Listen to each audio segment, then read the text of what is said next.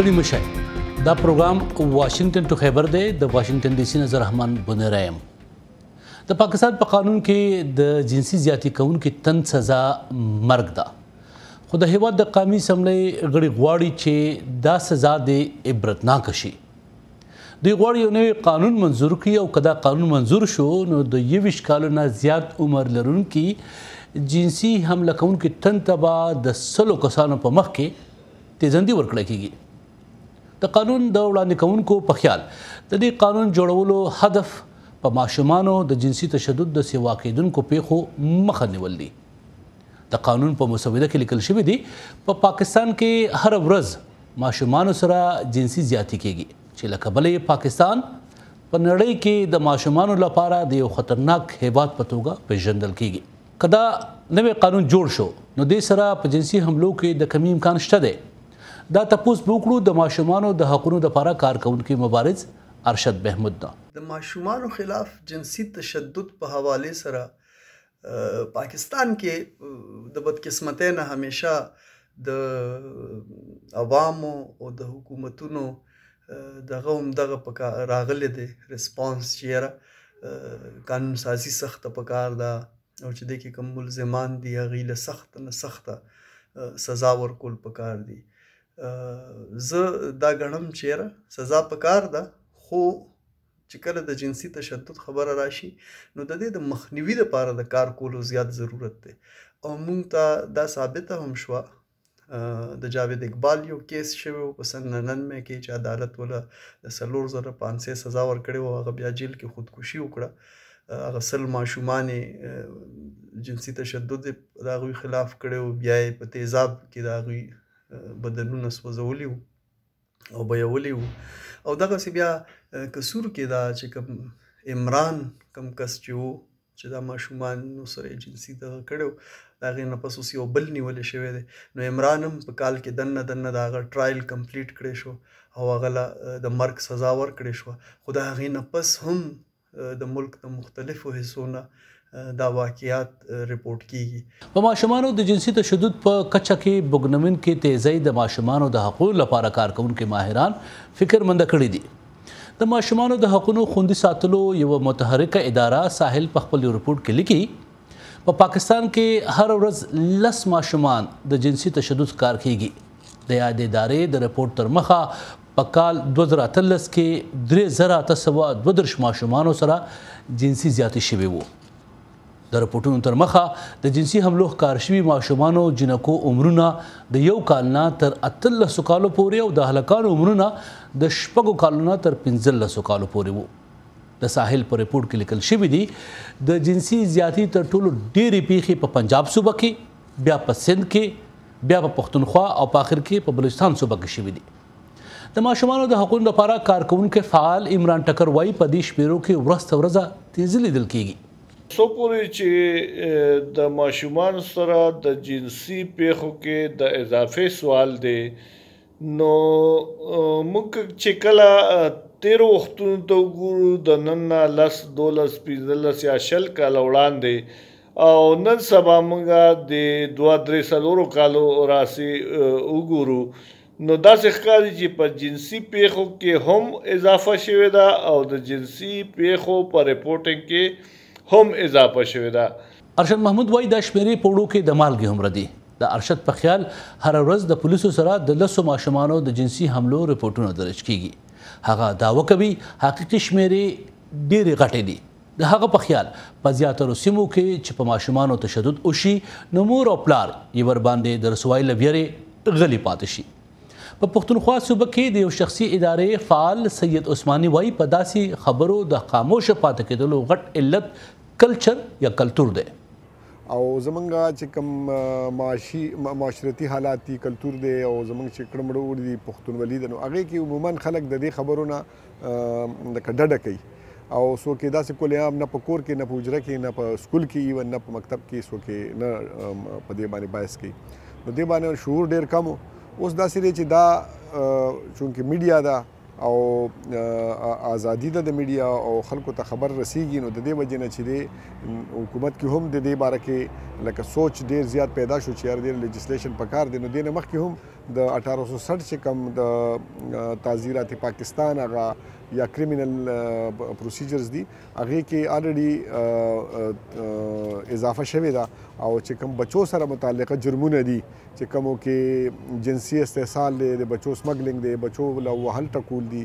او بچو له جنسي هراسمنټ دی دې باره له مختلف دفعې شاملې کړې شوي دي او په هغې کې سزاګانې چې دي نو هغه د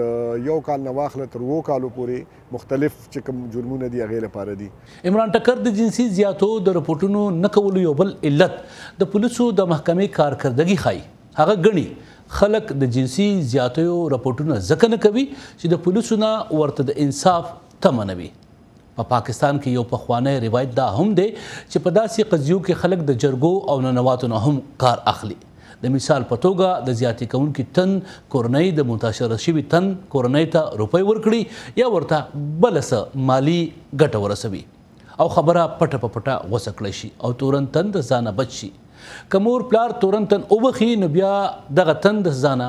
بچ کېدی شي. لکه د مثال په توګه د قتل په سزا کې چې اسلامي سزا ده نو په هغه کې هم که قاتل وبخل شي نو د هغه سزا بچ کېدو امکان دی. د دې حملو وختونه مقامونه او د حمله کوونکي تن پیژنګلو د کومې سیمې او تعلق سره نه ده. د هوا لور نومې ادارې کارپوه خورشید بانو وایي په ماشومانو زیاتره وخت اولنۍ حمله په کور کې شوې وي. بیا دغه لړۍ تر دیني مدرسې تر سکول او بازار رسي. د هغې په خیال په کورونو کې ماشومان د خپلوانو په سکولونو کې د سترو ملګرو او استادانو او په بازارونو کې د نااشنا حمله کوونکو د حملو ښکار کیږي. ارشد محمود وایي داسې ماشومان چې د لارو بسونو په اډو یا په هوټلونو کې کار کوي د حمله کوونکي تر ټولو اسان کار جوړیږي. پاکستان په نړۍ کې دویم هیواد دی چې د سکول نه د بهر ماشومانو شمیر پکې ډیر لوی دی. په کال 2019 کې 18 لکه ماشومان د سکول نه بهر وو. د ماهرانو په خیال داسې ماشومان چې یوازې وي د حمله کوونکو لپاره اسان ښکار وي. که څه هم پاکستان یو ګڼ نسلي او ګڼ کلتوري هیواد دی خو د هیواد په زیاترو سیمو کې پاتې کېدونکي قامونه په کور کې خپلو ماشومانو ته جنسي تعلیم د خپلو کلتوري او مذهبي اصولو په ضد ورکول په ضد ګڼي. ماهران وایي په پاکستان کې ماشومانو ته د سیکس په حقله تعلیم بالکل نه ورکول کیږي او په دې موضوع خبرې سپکې کوچري او غیر مذهبي ګڼل کیږي. د ماهرانو په خیال که ماشومانو ته په ورکوټوالي کې د سیکس په حقله تعلیم ورکړی شي نو یو ماشوم د حمله کوونکي نه تر ډیره حده ځان ساتلی شي. د خیبر پښتونخوا د چایلډ پروټیکشن اینڈ ویلفیر ارګنایزیشن ادارې مرسیال مشر اعجاز محمد خان وایي که څه هم په دې هکله د تعلیم څه سکوټه منصوبه نشته دی خو دوی په صوبه کې د خلکو د پوه کولو لپاره د نور کلار شي په نوم یو مهم شروع کړی دی. اعجاز خان چې په کومه اداره کې کار کوي د دې د یو کال بجټ 1 کروڑ یا څه د پاسه 6.8 امریکایي ډالر دی. خو د ادارې د صوبې مشر وایي اوس دا بجټ حکومت 4 کروڑه روپۍ جوړ کړی دی. د سزاګانو د دې علاوه چې په دې حواله سره د آگاهۍ ضرورت دی د معاشري د پیرنټس د والدینو د اساتذانو د کمیونټي خلکو د هغه حواله سره د اورنس ضرورت دی. اوس ریسنټلی موږ کمپاین سٹارټ کړی دی د دې حواله سره هغه موږ کمپاین ټایټل دی اب بس کرو نو هغه الریډي چې کوم موږ 1 نومبر نو سٹارټ کړی دی او په هغه حواله سره زموږ کوشش دی بلکې پای کې موږ یو د 20 نومبر باندې الریډي واک هم ارینج کړو. پای کې زموږ د چیف سیکرټری صاحب او زموږ ټول ګورنمنت چې څومره دغه د زیات تعداد باندې ګورنمنت خلکو پای کې شرکت هم کړو. نو په دې کې بیسیکلی ټول نغټه وځي دام د تیرا په دې حواله سره یو مکمل آگاهی او پروګرام چې کوم نه هغه موږ کوشش کوو چې چلو او مطلب چې سوسایټي مرکز سره د میډیا دوستان سره هغه سره موږ په کوارډینیشن کې بلکې د ایم د ذمہواری د معاشره د شهري په حیثیت سره چې مطلب په دې حواله سره آگاهی راځي ځکه چې قوانین خو ټیک ته مطلب په ملک کې یا په صوبه کې کوم نه جوړ شي خو ټول نغټ چیلنج د قوانینو امپلیمنټیشن دی. ارشد محمود وایي دا بجټ ډیر کم دی او دینه د حکومت دې مسله کې د دلچسپۍ پته لګي. د کارپوهانو په خیال په دې لړ کې د میډیا کردار هم نیمګړی دی. د جنسي تشدد په کیسونو کې زیاتره وخت شور په دې خبره وي چې سختې سزاګانې پکار دي خو کله چې په دې موضوع رپورټونه جوړیږي نو زیاتره پکې د اغیزمنې کورنۍ د اجازت نه بغیر د هغوی تصویرونه هم ورکوي. د متاثر شوي ماشوم سره که انصاف وشي هم خو هغه په میډیا کې دومره مشهور شوی وي چې د هغه شکل هر څوک پیژني او بیا ورته په ټولنه کې تل پیغورونه کیږي. بلې خواته په شخصي واتس اپ یا سوشل میډیا ګروپونو کې هم د متاثر شوي ماشومانو ویډیو فلمونه او عکسونه خپریږي. ارشد وایي تازه عکس د یوې 11 کلنې ماشومې جنۍ و چې په واتس اپ ګروپ کې د هغې د اجازت نه بغیر خپور شوی و. د هغه په خیال میډیا له د جنسي زیاتي په کیسونو کې احتیاط پکار دی. د ماشومانو د تحفظ په حواله سره او په ماشومانو چې کوم جنسي تشدد کیږي یا نور د ماشومانو خلاف جرمونه کیږي یا چې کوم ماشومان قانون سره په تصادم کې وي د دې په میډیا کې کوریج دا ځان له یو مسله ده او په دې باندې د میډیا لپاره ګایډ لاینز شته دي او بعضی قوانینو کې هم د دې ذکر شته دی لکه د ماشومانو سره د نظام انصاف چې کوم اکټ دی د سن 2019 هغه کې داسې دغه شته دی چې د ماشومانو نوم یا د هغې عکس دا به نه دغه کېږي یا د هغې پته وغیره او موږ ګورو چې جنرالي د ماشومانو دا انفارمیشن د هغوی باره کې شیر کېږي.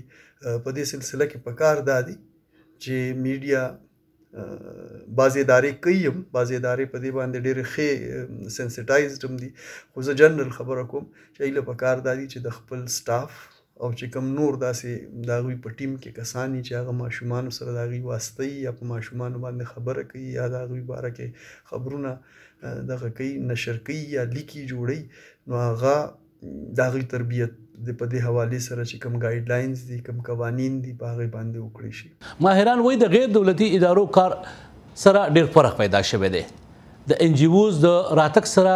اوس په ټولنه کې سلک ډېر بدلون لیدل کیږي او ځینې خلک اوس په خپلو ماشومانو د جنسي حملو رپورټونه پولیسو ته ورکوي. د مردان د پولیسو یو مشر په وروستیو کې په یو خبري کانفرنس کې ویلي وو چې د جنوري 2019 نه تر اکتوبر 2019 پورې خلکو 94 کیسونه په مردان ښار کې د پولیسو سره درج کړي وو چې 46 پکې باقاعده د جنسي تشدد او 48 د جنسي حملو وو. په کال 2000 کې د ماشومانو د قضیو دپاره جوینایل عدالتونه جوړېدو امر شوی وو او په کال 2013 کې بیا حکومت یو مکمل قانون جوړ کړو. دا په پاکستان کې د ماشومانو د ځانګړي قضیو لپاره د چایلډ پروټیکشن لا لاندې ځانګړي عدالتونه په پیښور، مردان، اپټ آباد او لاهور کې کار کوي. په مومندو، کوټه او کراچۍ کې ورباندې کار روان دی. خو د عمران ټکر په خیال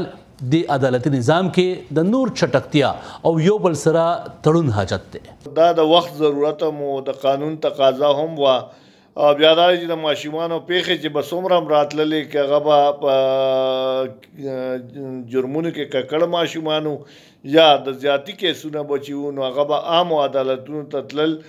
نو د هغې دپاره دا غوښتنه ډېر وخت نه شروع وه او په خیبر پښتونخوا او د